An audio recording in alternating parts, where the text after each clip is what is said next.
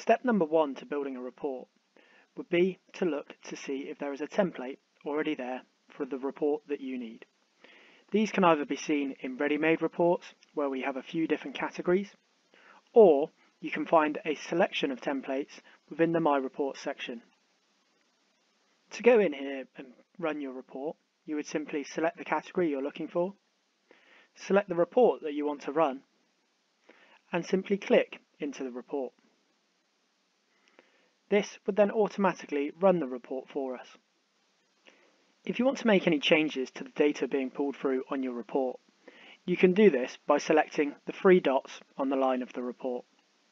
When you then select Open, this will then bring up the report builder for that specific report. In here, you can now go and change the filters and parameters that you want to look at.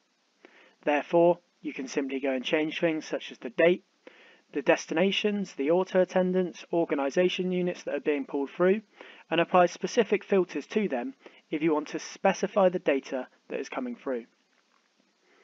If you want to change the date range and use our shortcut keys, a detail of these will be provided below, but you can use shortcut keys such as D to D, and this will pull a report for today. If you wanted to do one for week to week, this will pull a report from Monday to the current day within that week. Once you've made your amendments to the report, you can now go in and you can save the report.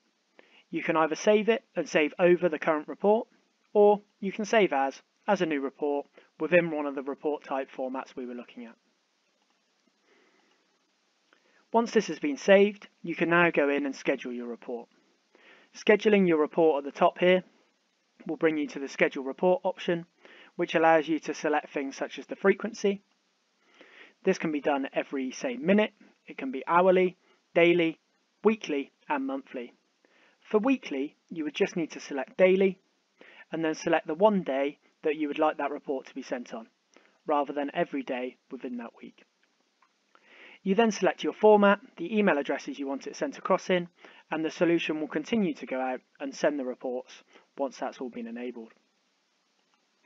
Setting up your report to be sent weekly can be very important.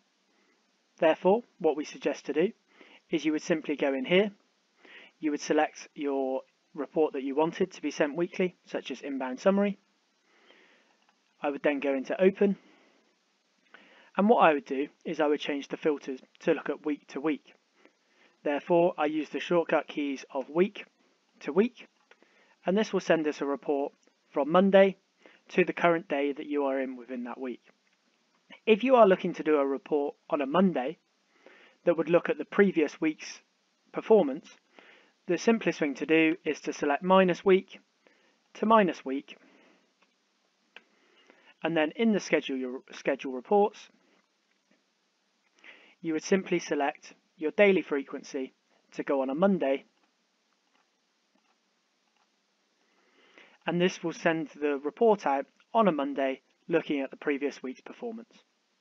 Again, this same concept can be done for days as well, so you could go in, you could do it from minus day to minus day, and this would go and send a report for the previous day's performance.